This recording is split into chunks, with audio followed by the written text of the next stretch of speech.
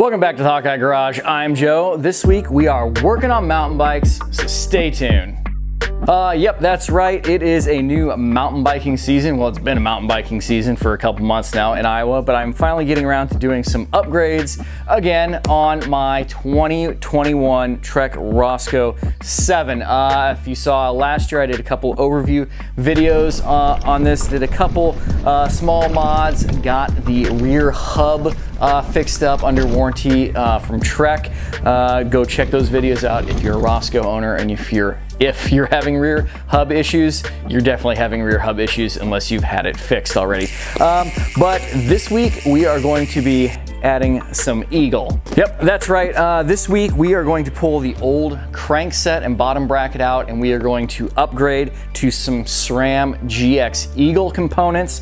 There's not really anything technically or mechanically wrong with my cranks or my bottom bracket, but last year the more I rode, I was made more painfully aware that these cranks are definitely longer than I'm used to. My full suspension bike, that's well, some of it's there, some of it's over there, and some of it's down there, and some of it's over there. It's getting refinished right now.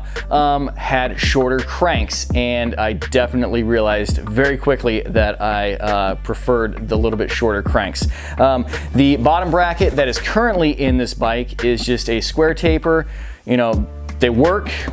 There's definitely nothing fancy about them, but if we're going to be swapping out cranks to shorter cranks, our options are limited without upgrading, and why wouldn't we upgrade while we're at it? So we're gonna start tearing some things apart, and I'm gonna start talking you through about the parts that I chose and why I chose them. All right, I've got two different cameras going here, so I'm gonna do my best to talk to you guys and show you close-ups of the bottom bracket and everything down here. I have already started by breaking the pedals loose and the bolts on either sides of the cranks. I've also gone ahead and removed the chain. So this, as I go along, if you want real detailed information on how to do this, there's lots of videos. I had to resort to some videos to figure out which ones are righty-tighty and lefty-tighty, and because some of them are reverse thread. So go ahead and check that out. We're just going to go through real quick here on tearing the Roscoe apart and talk about why I chose some of the parts that I chose specifically for the Roscoe, because it's kind of confusing on what's available and what different companies call things. So we'll go ahead and remove the pedals, Raceface Chester pedals. I have some pedal boots here, or some crank boots, some Raceface crank boots. I don't know if these are going to fit those new cranks or not. We'll put those up there. You're also going to need a couple specialty tools that you can buy on Amazon, relatively inexpensive. If you are not sponsored by Park Tool and you don't have them, you can pick up relatively inexpensive ones, you know, all over the place on the web. So far we've just been using Allen wrenches and Allen sockets, technically, is what I've been using, because I can put them on a ratchet. So we've got that all apart. Our first specialty tool, this is a square taper cranked pulling tool. You're going to need this to get these cranks off of this square taper bottom bracket. So you're going to thread the first part in, get that. You don't need to like Hercules it down, but you do want it to be snug. So that's plenty. Then we're going to run this center part in, and that is what's going to push the crank arm away from the rest of the bottom bracket.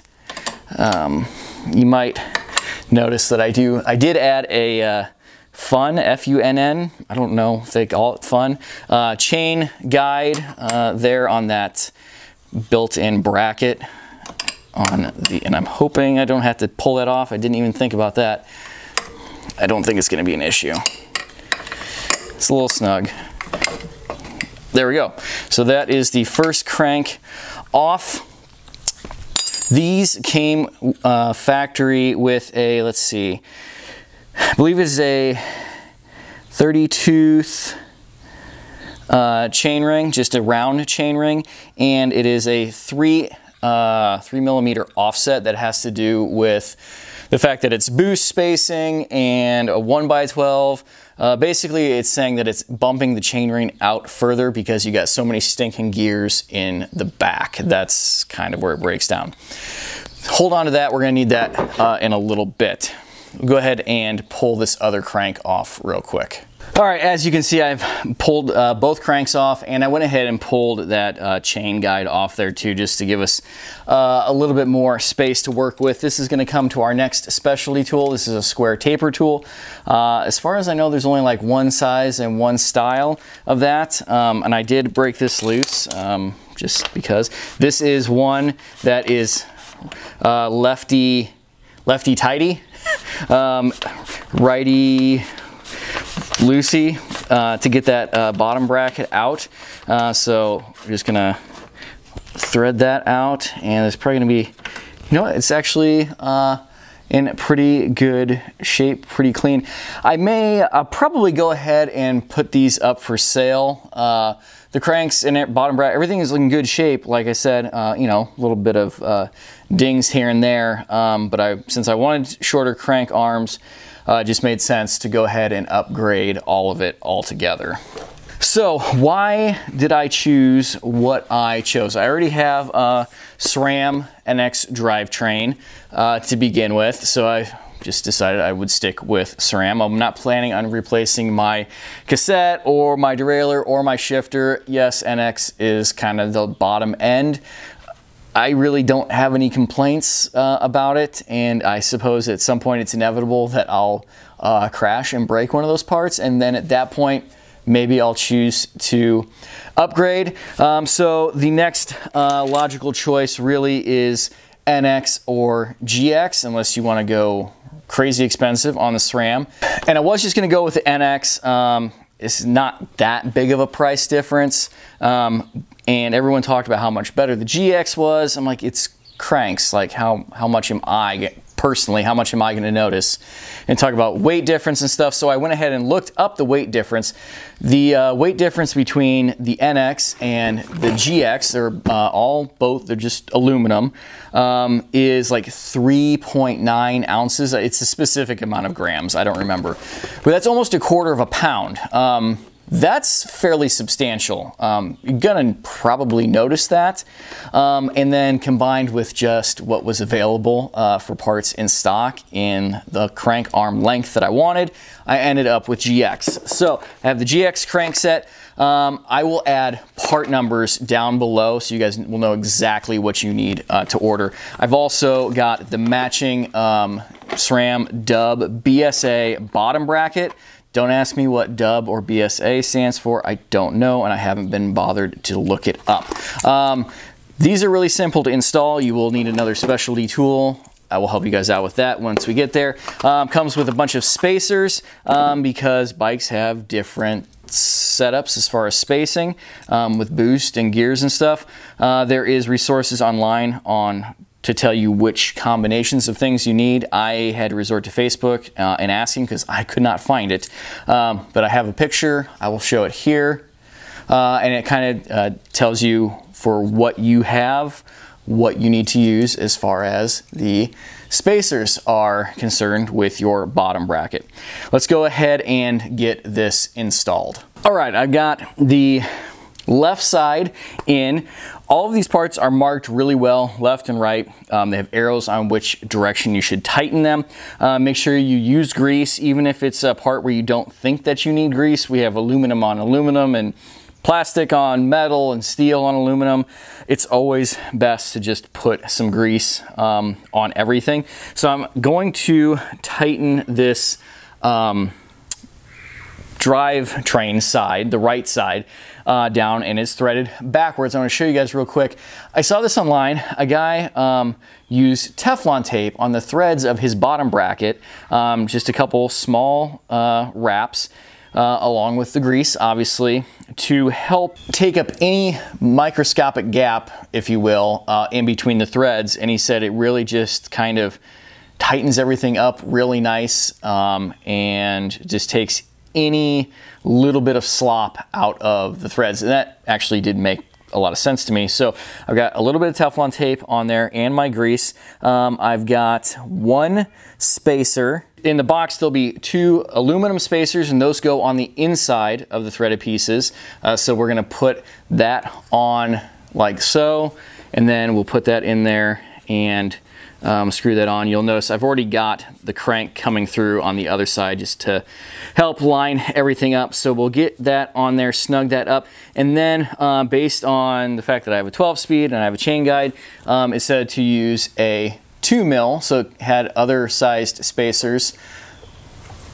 And this will go on the outside in between the crankset and the actual crank and sprocket. Time to tighten that down. This is the wrench that I got off of Amazon. It's actually, so it's got 2 different sizes on there, and then this plastic piece gives you 2 more sizes. I will drop a link for this for you guys, because apparently there's lots of different sizes of these. I already had one of these. It's actually this one right here, for a similar style pass-through bottom bracket from my full suspension, and turns out it was a different size for all the teeth that are in here. So we'll go ahead and put that on there. It is 50 Newton meters, which is the equivalent of that. Tight enough. I had to move the chain guide, I had to loosen it, the guide part, and move it all the way up so that I can actually install this first, install the crank, and then lower the guide part back down over the chain where it needs to be once I have the chain on, because there wasn't enough room to get these screws on with the crank on. And this comes with a 32 tooth round chain ring. My stock SX one had a 30 tooth round chain ring, and I was going to swap them out just to keep the gearing kind of the same, until I took them apart and I realized how much lighter this chain ring was. And so I'm gonna run this one, see how I like it. I will probably end up going oval in the future. I've run oval before, I really like them, and that's what I will probably do. So let's go ahead and put this on, take an 8 mil Allen and just start threading it together.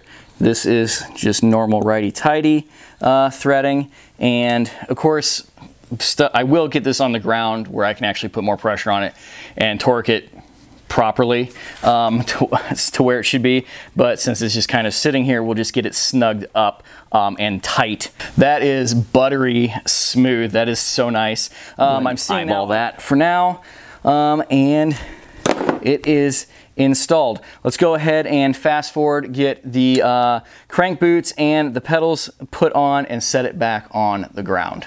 Well, that pretty much wraps it up. Thanks for sticking the video. I know it's a little bit longer, but it's kind of detailed if you haven't done this before, and I tried to cover as much as I could. I have ridden it. You can tell I'm used to working on cars.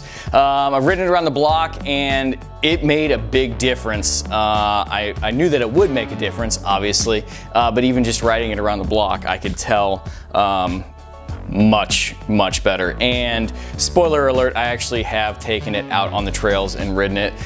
It is so much better. The bike feels so much more solid. I feel like there's less flex in the frame. Now I just need to do something about this rear hub.